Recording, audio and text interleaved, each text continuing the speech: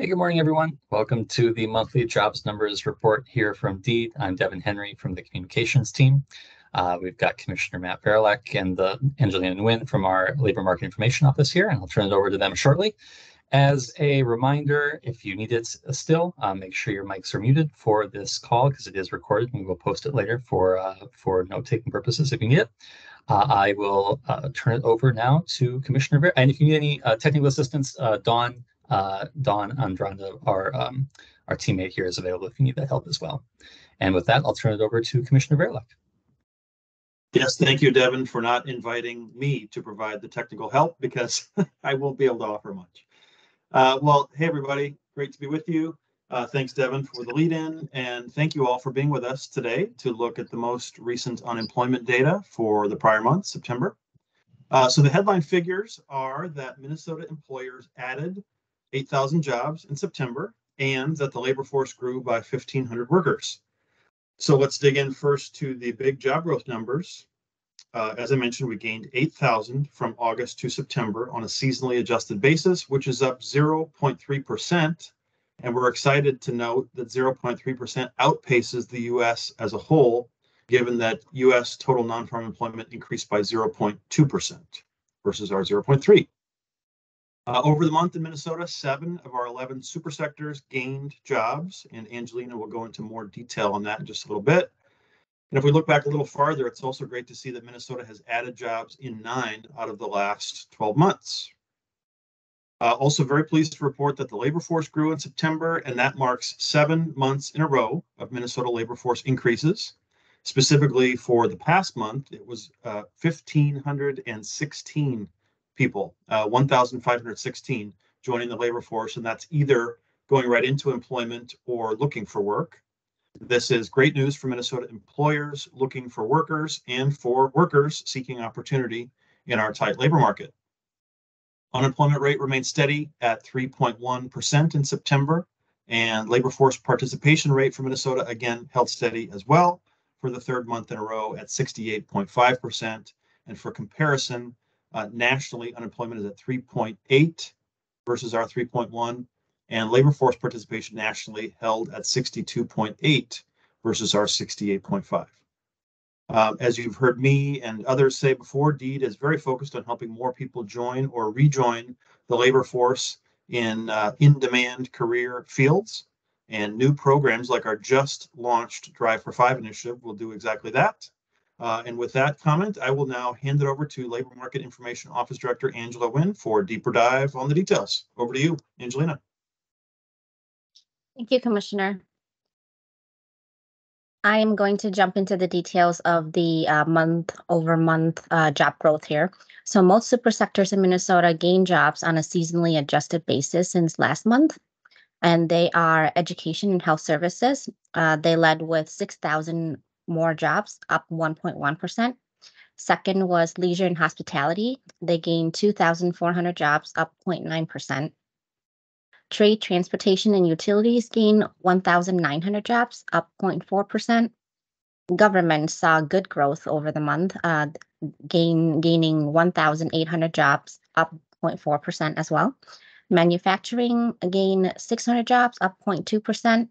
Construction gained 200 jobs, up 0.1%. And information gained 200 jobs, up 0.4%. So strong growth in many industries and good growth in others. 4 of our super sectors saw a decrease in jobs over the month, and they are professional and business services, lost 3,600 jobs, which is a 0.9% decrease. Other services lost 800 jobs, down 0.7%. Financial activities lost 600 jobs, down 0.3%. Mining and logging lost 100 jobs, down 1.6%. But overall, Minnesota gained 8,000 jobs over the month, seasonally adjusted.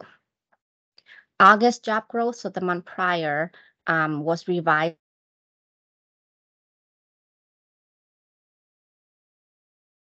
Minnesota gained 4,200 jobs. So looking at the longer term, job growth has been consistently positive, and we have recovered all jobs lost at the start of the pandemic. Next slide, please. Our labor force size grew nicely over the month, marking the 7th month in a row of positive growth, as the commissioner mentioned. We gained 1,516 people in the labor force. The number of employed increased by 708 workers, and the number of unemployed increased by 808 people. Our labor force participation rate stayed the same as last month at 68.5%, and so did our unemployment rates at 3.1%. Next slide, please. And looking at over the year job growth by super sector, so overall, Minnesota gained almost 50,000 jobs, 49,809 jobs over the year, which is a 1.7% growth rate. Our private sector gained 38,146 jobs, which is a 1.5% growth rate. And most super sectors posted positive annual growth in Minnesota. So Minnesota is the dark blue line, and compared to the US, the green lines. So in Minnesota, I want to point out some healthy super sectors. Construction gained 7,322 jobs over the year, which is a 5.1% growth rate compared to the national rate of 2.7%. The strongest growth we saw were in heavy and civil engineering construction, which grew 8.3%. Following that, building and equipment contractors, that subsector grew 7.3%, and specialty trade contractors grew 5.8%. The next super sector growth is trade, transportation, and utilities. They gained 11,767 jobs, which is a 2.3% growth compared to the nation's 0.5% growth. All subsectors grew, especially transportation, warehousing, and utilities, which grew 6.4%, and retail trade grew 2.2%. We did, however, see a decrease in wholesale trade, which decreased by 1.3%. Our information supersector also added jobs over the year, up 0.5% compared to the national decrease of 2.4%. Leisure and hospitality is now in Minnesota is now equal with the nation at 4.1% job growth over the year. So we added 10,949 jobs for leisure and hospitality in Minnesota. This super sector used to be the fastest growing coming out of the pandemic, but has since steadied out and is now at a more stable rate of growth. And 3 super sectors lost jobs over the year in Minnesota, and they are manufacturing. That super sector lost 1,721 jobs, down 0.5%. The job losses were the biggest in non-durable goods, especially animal slaughtering and processing, which is down 7.7%, and food manufacturing down 2.7%. The second super sector that lost jobs is financial activities. They lost 4,110 jobs over the year, which is a 2.1% decrease. And losses were across the board in every subsector under that super sector. And lastly, professional and business services lost 9,512 jobs, which is a 2.4% decrease. And the biggest loss was in employment services. Okay, next slide.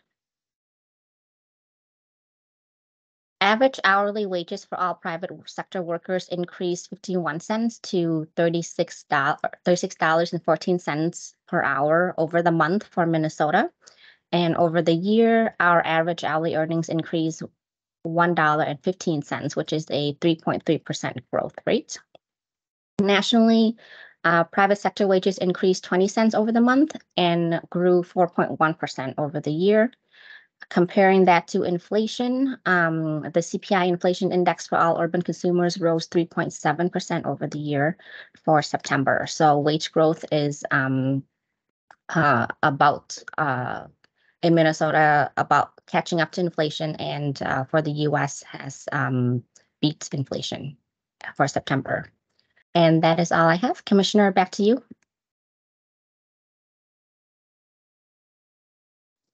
There we go. Sounds good. Thank you, Angelina. I see we have one question that we can get to in just a moment. I will close by thanking everybody for joining and noting again those nice headlines of growth in jobs and labor force.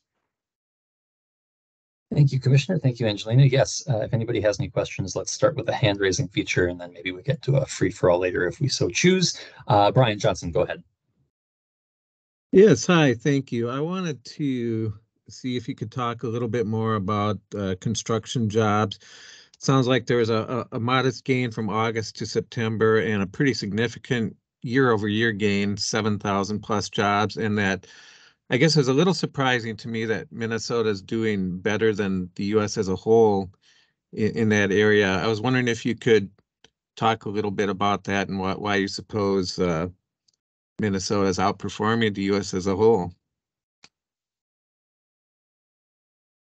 Well, I'm going to invite Angelina to take the lead on that, but I will say we have noted that as well, and I view that as a positive sign and hopefully indicative really of other positive news when it comes to investment across a range of sectors where construction is part of the equation. So we're happy to see this, and we're tracking it and looking forward to understanding it even better as time goes on. But Angelina, what would you add? Yes, thanks, Commissioner. So I'll speak to what I see in the data. So in the recent past months, when we saw good growth in construction, the growth was heavily focused in heavy and civil engineering construction. But now we are starting to see growth spread out throughout that super sector. So especially in building equipment contractors and specialty trade contractors, there is still growth in like construction of buildings and residential building construction, but they're slower. So most of the growth is happening in like specialty trade and like building equipment. Excellent, thank you. I'll add just anecdotally, I'm hearing positive things about construction related to renewable energy, for example.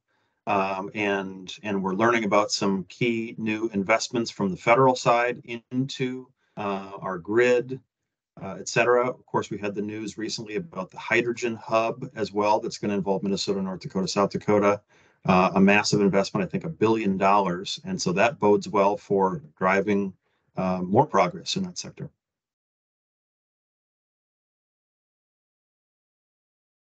Thanks, Brian. Any other questions from reporters here?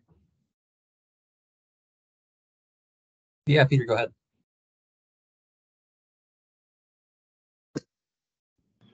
Yes, hi. Hey, you mentioned the hydrogen hub. When might we hear more information about the location of that facility? It's been narrowed down to multiple states. The governor suggested yesterday that there was more news to come on that. Yeah, and I got to confess, I'm not the best source on that one, so I wouldn't be able to add anything.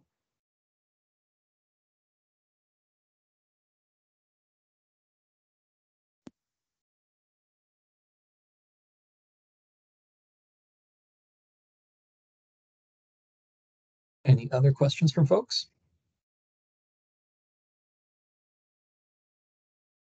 Yeah, Emma. Hi there. I'm wondering if you can talk a little bit about just sort of the challenges that employers are facing in filling these jobs, particularly in finding people who have the skills to do them. We see these month-over-month additions of jobs, but a lot of them aren't getting filled. So if you could talk about what the department is doing on that front and also kind of what you're hearing from employers. Well, I can start there, and I mean, this kind of gets into some of the different functions of the department that I get to help lead here. The Labor Market Information Group reports on the trends, and then, of course, we have significant resources where we're trying to drive positive progress in those trends. And you're absolutely right that the challenges of workers trying to find talented employees are significant, and in some ways, it's the central feature of our economy right now. It reflects strength. It reflects the fact that businesses experience strong demand for their goods and services, and that's great. And it means that a lot of employees have been able to find great career opportunities and to earn rising wages, but there's demand for more. And so we are working to address that. And it's always in collaboration with so many others across the landscape, including higher ed, including the employers themselves, and then connecting them to resources with workers. It's manufacturing month. And so I think it was maybe a week ago or so that I did what's called a Workforce Wednesday gathering that our workforce team does regularly. And we had a panel of, I think, 5 manufacturers, and they talked about some of the creative ways that they are working to address this challenge. And so it's things like engaging with high school students and exposing young people to the range of interesting possibilities that exist right in their town, but that might not be obvious as you drive past a nondescript building. But if you get told about it, you realize, wow, there's an amazing opportunity inside. And then if you want to take advantage of that opportunity, you need to learn about what are the educational resources that would give you the training to tackle those things. So partly we are helping to spread the word about how entities are tackling this. And then as a result of the historic legislative session, we now have resources on a scale that we have not had before, which we are investing into programs that we know work well and that we can now scale up to an extent. And in some cases, they're newer programs.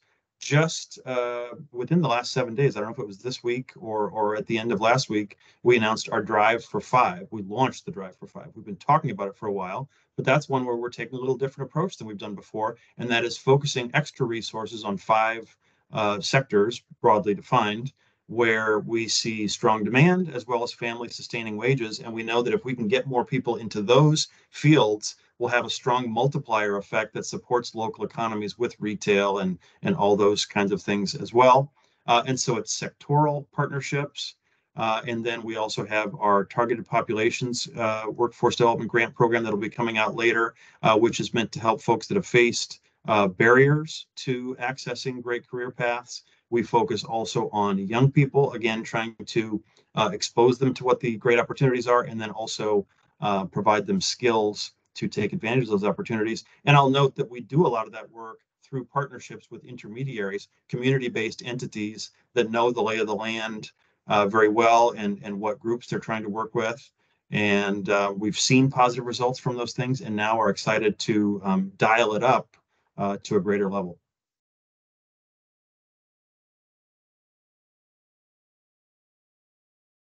Thanks. Anybody else?